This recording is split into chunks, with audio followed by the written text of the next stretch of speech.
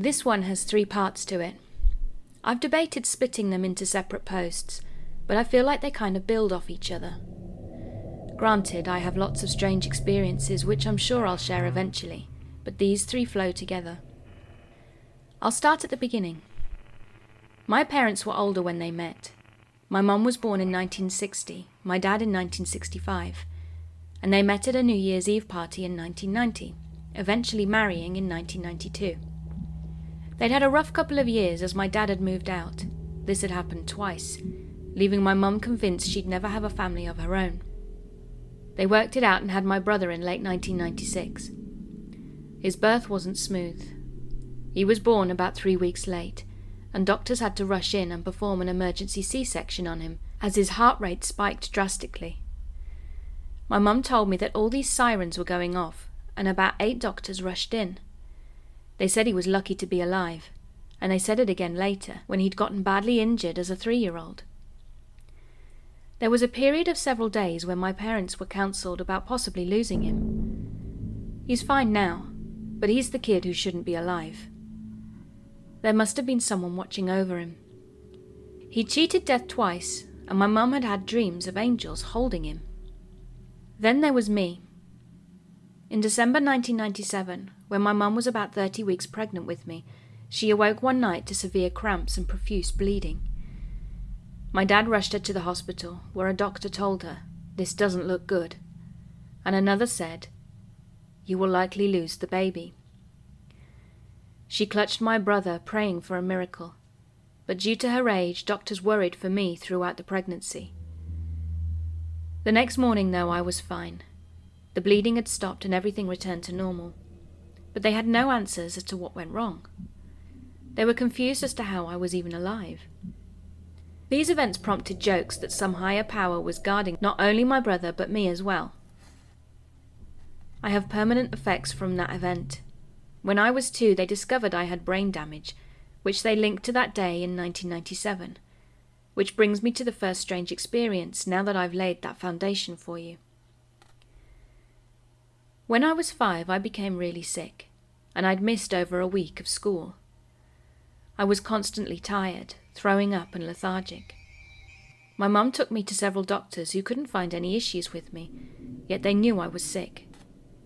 I didn't look well and wasn't acting like myself. "Give it a few weeks, she'll get better," my doctor told my mum. She took me home and was reading me a good night story, in an effort to cheer me up. She read me my favourite story, and typically I'd giggle and get excited at certain points in it, but not this night. I was unresponsive and so weak that moving even my head made me feel awful. Mum finally gave up reading to me, looked at me and said, "You really don't feel well. Would you like me to pray for you?" I nodded. I was too young to understand religion, but I was aware enough to know it meant something to her. I appreciated her help, although I was neutral to prayer. I can't remember the exact prayer, but she said something along the lines of, "Please God, put your hand on her and heal her. She's felt sick for so long." After the prayer, she kissed me goodnight and left. I saw her enter her room and close the door behind her. I was now alone. Not more than a minute later, I sat up. It was weird. Why did I sit up? It was as if someone was controlling me like a puppet. Also, I was so weak that the random energy to sit up got my attention. I looked around my room, confused as I could see no one. As I was pondering this, I felt this hand touch my shoulder. It was a gentle pat. It had pressure and felt warm. Also, I could feel the individual fingers. I could feel it for only a second, then it was gone again. Yet here's the crazy part. The second the hand touched me, I felt instantly healed. I had energy, an appetite, and didn't feel like puking. I was so excited I wanted to dance around my room. I was facing my bedroom door when I felt the hand again, which touched me from behind. The hand didn't scare me, and I never once felt fear from it. I looked all around my room, but of course no one was there. I thought back to my mum's prayer. Was it God? I felt sure it was. Once again, someone was watching over me, protecting me.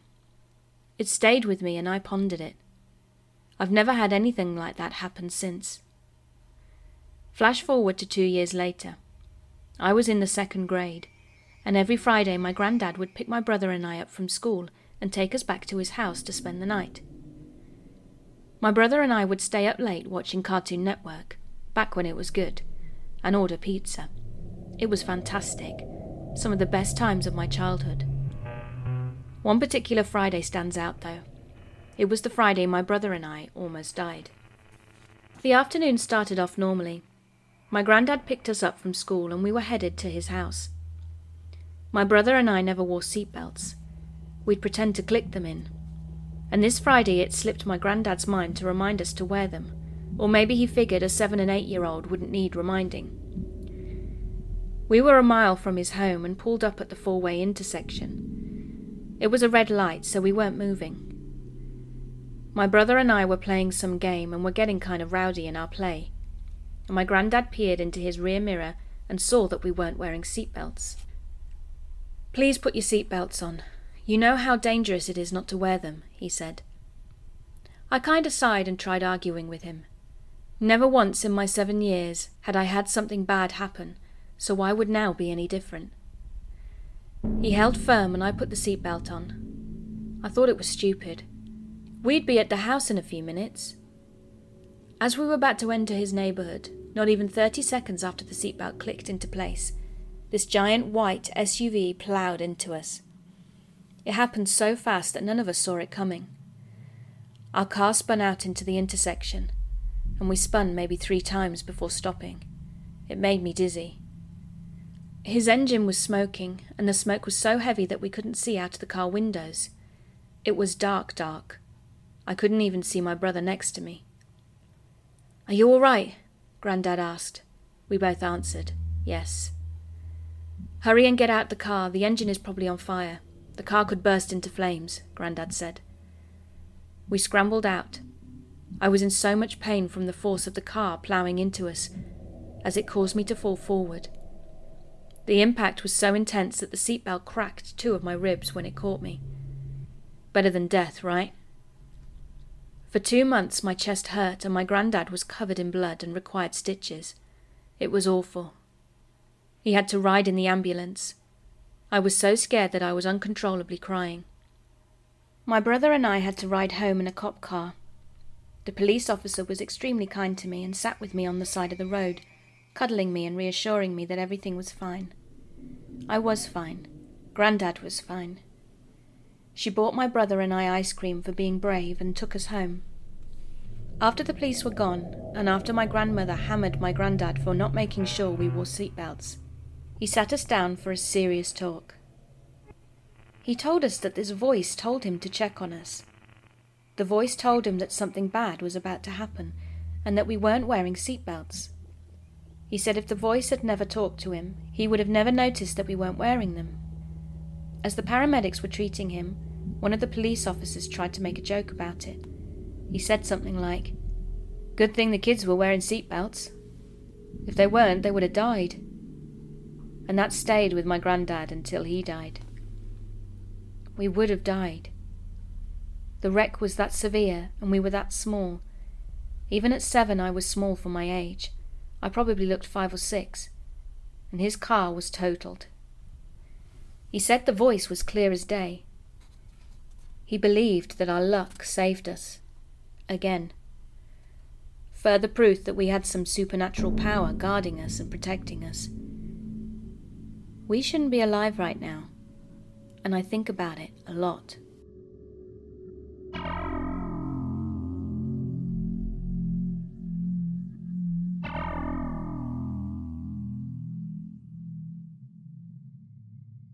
My father passed away back in July 2013. He was diagnosed with cirrhosis at age 54 due to his heavy drinking, especially when he was younger.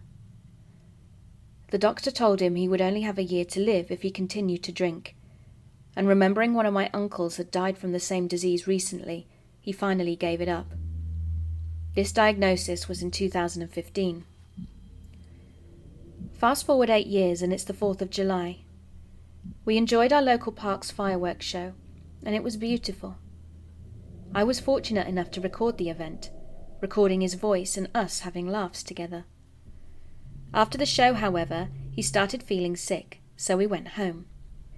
That same night we had to go to the ER, and it turned out that his liver was failing and couldn't process his daily toxins fast enough, and it had actually seeped through to his bloodstream, with the toxins building up in his brain. He became disorientated and aggressive. The doctor promptly gave us the terrible news that not only was his liver failing, but so were both of his kidneys, and that's when he declared my dad would be dead in less than a week. Despite not wanting to accept this, we called all family members and close friends so they had a chance to visit my dad before he passed. He was happy to see everyone, but also confused. After a day in hospital, the doctor discharged him and put him in hospice care with an oxygen tank. The visits continued at our house for a day until my father suddenly fell into a coma. I whispered into his ear that I loved him, and I was proud that he'd beat his addiction to alcohol. After that, I never got to hear him again. He passed away 2 nights later, never recovering from his coma. And that's when unexplainable things started to happen. Now, we own an old stereo that would read "hello" on a digital screen every time it would turn on, and "goodbye" whenever it turned off. The night my father passed away, the old stereo kept saying goodbye. I must also mention that it was unplugged. Next to said stereo, we had a small pair of hands made of glass, which would also light up, but the battery had died a long time ago. When it did light up, it would flash colours rapidly, and when I tried to turn it off, the switch didn't want to budge. The next weird occurrence happened at an aunt's house. We were paying our respects to my dad's memory and had pitched up tarps with a few rows of seats. Once everyone was leaving, I started to clean up, when suddenly someone grabbed the neck of my jacket from the back and shook me violently. I gasped and looked around, thinking someone was messing with me, but no one was around, just me picking up the chairs. The last occurrence happened on the way to his burial. I was in a limo with my visiting cousins, reminiscing about my father. Once we drove past the entrance of the cemetery, I suddenly felt a sharp jab on my side. I turned to face my side, but realized no one was sitting in that direction. My cousin noticed my reaction and said, "I saw a white hand on your shoulder, but didn't want to spook you." I choose to believe my dad was trying to say his goodbyes since he wasn't able to in life.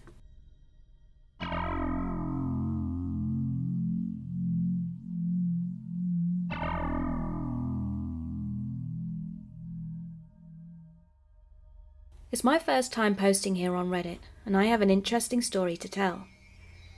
My family and I live in Brazil, in the city of Belém, and it's known for its supernatural activity. This story is from back in the 70s. My great-grandmother on my mother's side, who we will call Maria, was a very rich person. She lived in a mansion with her husband and children, and since the house was so big, she had a few people that worked in the house: gardeners, a chef, and maids, etc. Among the workers there was a woman who we will call Beth. Beth, according to my great-grandmother, was a really nice and pleasant person. She had a natural charm about her, so much so that a neighbour, who we will call Carlos, fell madly in love with her.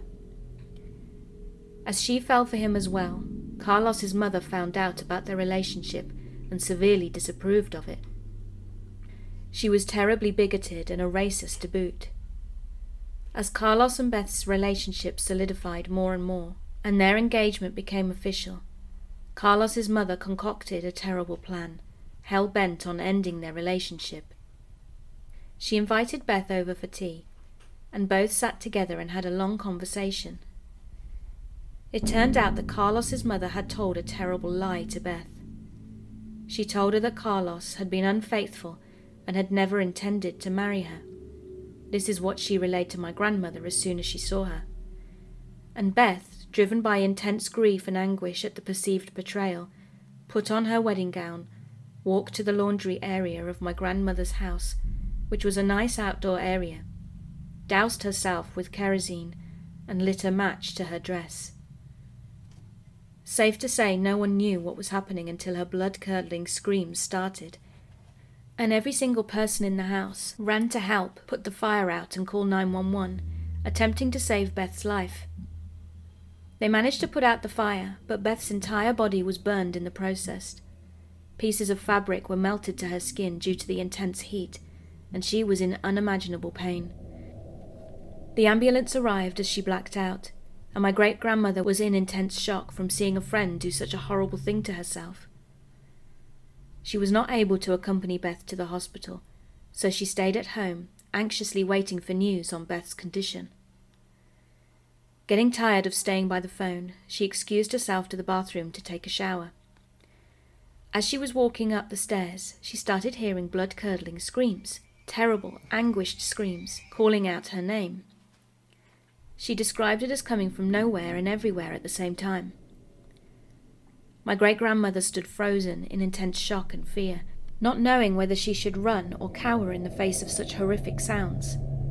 Once a few terrifying minutes went by, she started screaming for it to stop, whilst clutching her head in pain.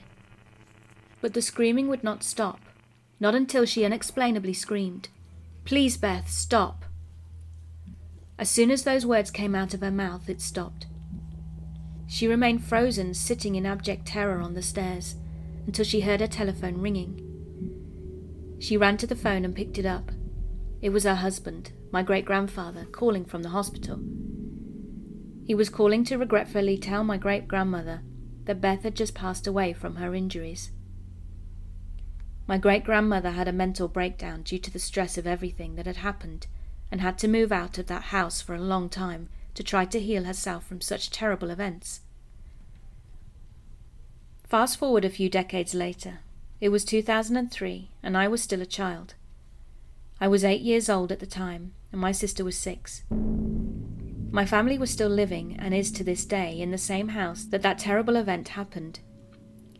One day we were playing in our pool with my mother, and everything was fine, until my little sister started staring at the doorway that leads to the laundry room. She was staring at it for a few minutes, until my mother noticed and grew concerned. She asked my sister what she was staring at intently, and my sister replied, "At the bride. She is pretty, she is smiling at me." My mother turned white as chalk and grabbed us both and ran toward another section of the house.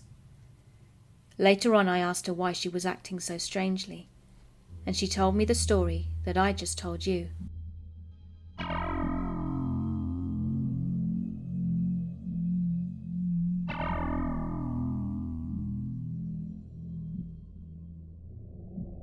It's been about 7 or 8 years now since this happened, but I still have no answers as to what it was. I came across this subreddit hoping that maybe someone could give me some insight. For a little backstory, leading up to what happened, I lived in my parents' house at the time, and they have since moved to a different house. There were 4 bedrooms, with mine being in the corner of the house on the 2nd floor, and right next to my bedroom was my brother's room. We will call him Danny for the purposes of this story. He would always leave his door open when he was not in his room. Now, I've never been afraid of the dark, but something about that house would feel really off at night. Every single time at night, I mean literally every time I would walk past Danny's room, I would get this ominous feeling that would send chills up my spine, causing me to walk faster until I got to my room. It was like something was staring me down. I would get to my room, turn the lights on and shut the door. Still leading up to what happened, I remember walking up the stairs, cautiously approaching Danny's room to pass it, and his lights were off. I tried to not even look into it when I was passing, but as I walked past I had the regular feeling come over me once again, but this time it was different. Out of the corner of my eye I could see someone, or something, standing in his room. I called Danny with a little anger in my voice, because I thought he was just trying to scare me. But when I looked over, the figure was gone. I quickly flipped the lights on, and no one was in there. It seriously scared me to death, so I frantically looked around the house to find my brother was downstairs the whole time, in a completely different part of the house. I told him what had happened, and he didn't seem to be fazed. Maybe he was just trying to be the older, braver brother. I'm not sure. Now, I'm not sure if this is a key point that needs to be mentioned, but also at this time, myself and my best friend that lives next door had recently discovered a Ouija board that used to be my grandmother's. She said she used to play for fun with her friends when she was younger, so we would play it in our house and his from time to time, but this was before most of these happenings occurred. Fast forward a month or two after seeing the person or figure in Danny's room. I went to bed one night just like any other, but I seemed to be in a very deep sleep, to the point where I didn't wake up or turn over the whole night until it happened.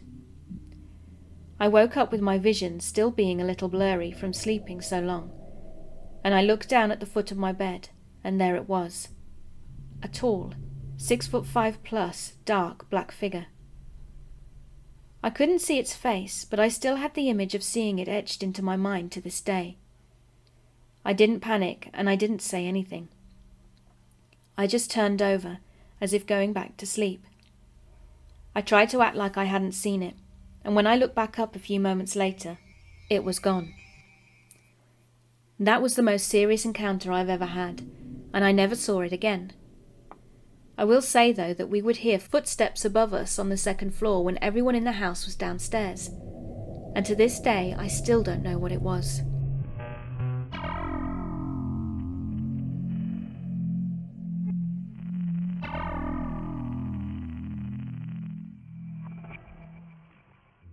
This happened to me one day a few weeks ago. I was walking along a notoriously haunted road. I had decided to go during the day to gauge how active it was for paranormal activity.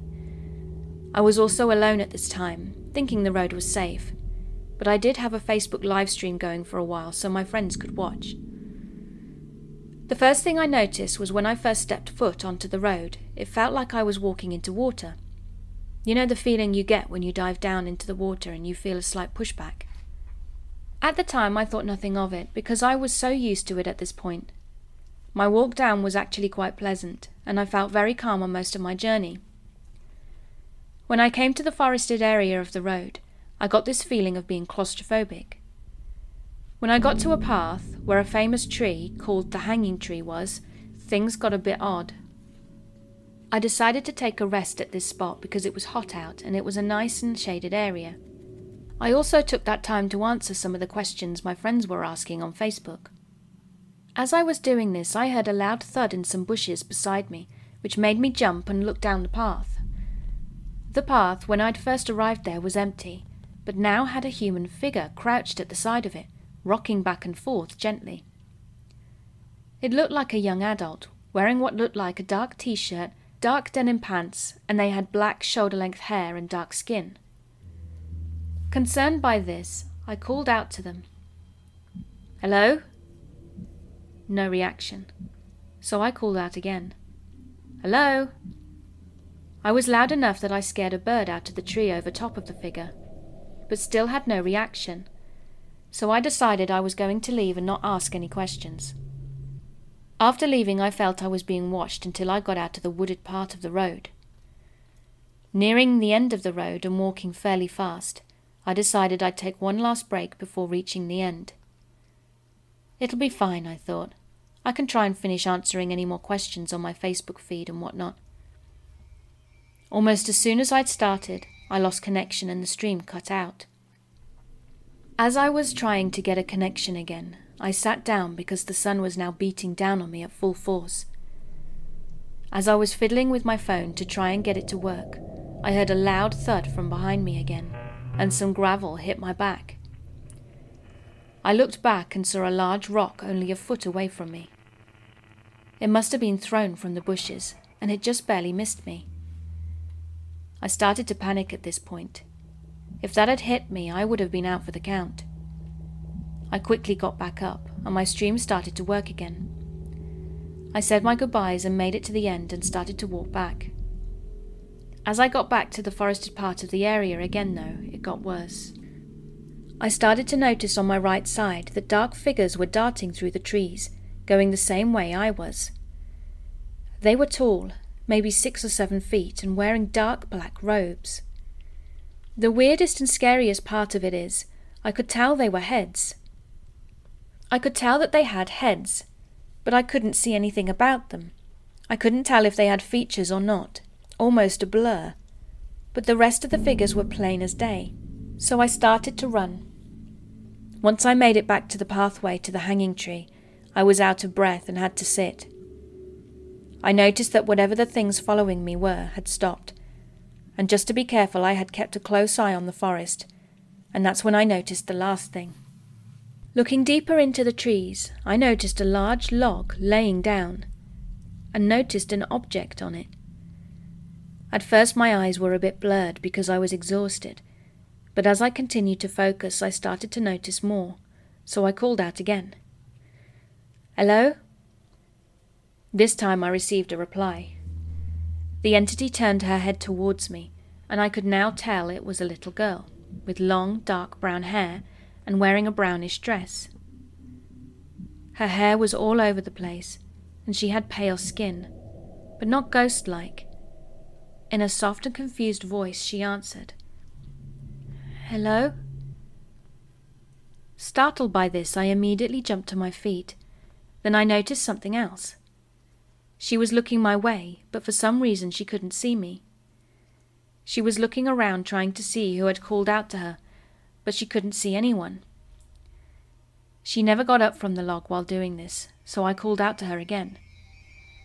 "Hello? If you can see me, say something."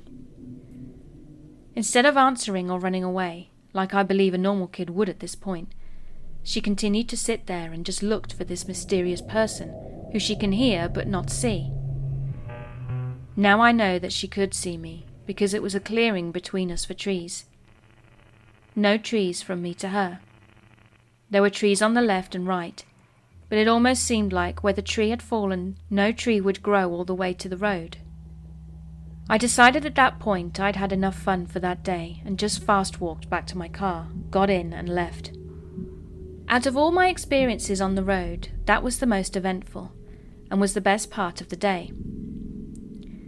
It proved to me that we weren't just freaking ourselves out at night, which I have constantly been told. It was day. I have full confidence that nothing was going to happen and I was safe, and the road proved me wrong once again. I have learned a few things going to this road. 1. No matter where you are on the road, who you are and what time, you are not safe from its wrath. 2. If you show the road confidence, the road will tear it down and beat it out of you. And 3. This road is definitely haunted.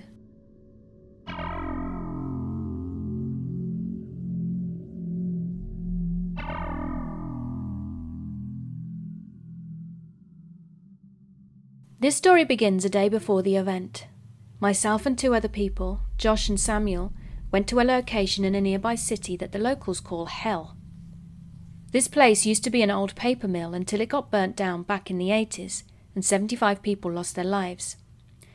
Since then it has become the local hangout for teenagers, and every single one of them that we have interviewed has had an experience there. The teens have done pretty much everything from using Ouija boards to holding satanic rituals in this building. We only spent an hour in there because of how dangerous it is, what with it being a burnt-down building and all. And the entire time we were there, we felt as if something wanted us out and would get aggressive if we stayed too long. We really didn't want that though, because if we had been pushed, we could have easily fallen through the various holes in the floor, the smallest of which is what I estimate to be a 100-foot drop. I did take some pictures, one of which appears to be a face, but unfortunately I don't have the means to upload it to Imgur. I will post it if I figure it out though. The following day, which was a Monday, me and a few friends of mine, and my girlfriend, were hanging out and playing video games when my friend Thomas gave me a call. He told me he'd been to the notoriously haunted road where the hanging tree is, and he and his friends were being attacked by something. I drove over there with my girlfriend immediately and found them all in a church parking lot not too far away from the road. Thomas was the only one coherent. 2 of them were writhing on the ground. We'll call them Haley and JJ, and one was unconscious. We'll call her Abby. There was a 4th friend there, who we'll call Richard, but he was freaking out too much to make any sense. JJ was screaming, saying he was scratched, which I checked out, and sure enough he had several scratches along his torso. Haley was saying something was hitting her, and after we were able to calm everyone down and wake Abby up, we all went back to the road. Haley was saying there was a little girl with her, holding her hand, telling her she had to kill JJ, Abby's brand new boyfriend. JJ kept on seeing a large shadow figure circling the group. Quick side note, Abby has been seeing a ghost which has apparently been following her since she was born, but Abby explained that the little girl holding Haley's hand was actually a demon. This put me totally on edge, to the point where I immediately started to do a minor exorcism. I'm not a priest, nor am I someone who actually is trained to do exorcisms, but I still tried to help regardless. While I was performing the exorcism, Haley was seeming confused, as if not knowing what was going on. Then JJ, who had been quiet the entire time and not wanting to help out, started to laugh and mock us, but it wasn't in his normal voice. It was deeper, and almost sounded like there were two voices speaking at once. It was then I realized that the demon that Abby was saying was there was actually possessing JJ and not Haley. We ended up calling Haley's dad, who was a priest, asking him to come help us, which he did immediately. While we waited for about 10 minutes, we had to constantly fight JJ to keep him from running into the forest. He ended up flailing and kicking my girlfriend pretty hard, punching Thomas in the face, and spat in my face and headbutted me. When the priest arrived, he immediately started the exorcism while Thomas, Richard, Abby, and my girlfriend and I held him down. The entire time he was screaming obscenities and flailing around. He ended up hitting me in the chest a couple of times during it. When everything was finished, we got back to the vehicles to rest before we all left. While resting, I ended up talking to JJ and finding out he'd been to hell literally just hours before I had gotten there, and also the previous day. I had taken out the picture I mentioned earlier and showed him, and he immediately recognized the face in the picture, saying that while he was in hell, something with that face charged at him. I advised him that he should go to a church every so often to keep himself safe and make sure that everything was gone. I gave him my number in case anything else happened, and told him he needed to stay away from places like hell due to his private past. After that, we all left. I kept in touch with JJ for a few weeks after, and he seemed fine, but then I lost contact with him. I hope he's still doing okay and following my advice.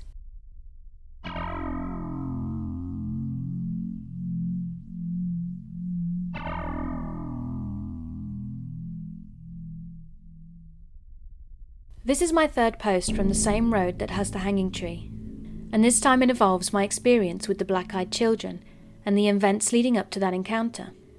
To start things off, I should mention that this was the third time that I had actually gone to the road, and I had read several accounts of a little girl being seen on there.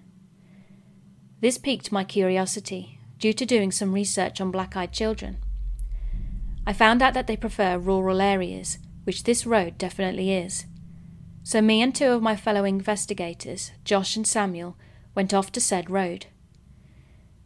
This was Samuel's first time going there, and at this point the only really big event that happened to us was just the week before, when we'd gotten a voice come through over the spirit box which was very clear. It was someone yelling answers to our question, "Is there anything there?" We were really excited about this, so we did a little research on the road to figure out what else might be out there. And this is when we found out about the KKK activity and the witchcraft and satanic rituals being performed there. So once all three of us had gotten there, we parked up and started heading down the road. At this point we had never made it to the end of the road, as usually we'd only make it part way to the forest area and would leave. This time we made it into the forested part of the road, and then decided to turn around. So far that night, the only weird thing that we couldn't explain was when Samuel had seen what he thought was a shadow figure following us from the woods, but neither Josh nor I saw it, so we decided to go back to the cars, because Samuel was starting to freak out a little bit. We got to the area of the road that we like to call the Spirit Box hotspot. It's right near the beginning of the road, and it's where we get our best spirit box sessions. I had asked if they would be okay if we did a spirit box session there, because that is where we had gotten the clear voice the last time. They said yes, so I booted it up. I don't know what led me to asking the following question, but I did. It was, does anyone on this road know of the entities called black-eyed children? We got an answer almost immediately. The answer was a simple one word that I would have just ignored if it wasn't so clear. And that answer was yes, in a young adult male voice that at this point we had never heard previously. We all looked at each other with excitement and concern. I went on to ask another question. Are there any black-eyed children on or near the road? Again, immediately we got an answer. It was another yes, and it came from the same young adult male voice, so we know it wasn't interference. The fact that it was immediately after I had asked the question made it obvious. At this point, Josh and Samuel were starting to freak out, but I was strangely calm for some reason. As they were telling me that we needed to finish up what we were doing and head back to the cars, I asked my third and final question. Are there any black-eyed children around us right now? Another yes. After hearing that final answer, suddenly from the trees behind us, where there is no civilization, we heard children laughing. We quickly ended the spirit box session and booked it back to the cars. When we got there, we noticed that Josh's and my car were fogged up from the inside. The scariest thing of all was what was on Josh's rear windshield. It was a handprint. The handprint was larger than any of ours, and there was no one else around for miles. We had kept a careful eye to see if anybody had driven on the road or had started walking there. It also looked like that whoever left the print had claws. Next we see on my rear windshield was the word leave written on it. At this point, all three of us were freaking out. I was trying to come up with a logical explanation on why we heard children laughing and why the windows had been written on, as we were trying to calm each other down and figure things out. Then we heard a child's voice from the woods in front of where our cars were parked call aloud, "Hello." This froze us in our tracks. As we were trying to find the source of the hello, we started to notice little figures darting between the trees. I don't know what drove us to do what we did next, and I know it was stupid, but instead of getting into our cars and driving away, we ran back onto the road. We didn't get too far onto it though, as we heard something hit against one of our cars. It sounded as if something had jumped onto the roof of it. Without thinking, we ran back to where they were parked, and when we got there we saw nothing, no damage whatsoever. Everything had just seemed to have stopped. This time we were smart, and we got back into our cars and drove off as fast as we could.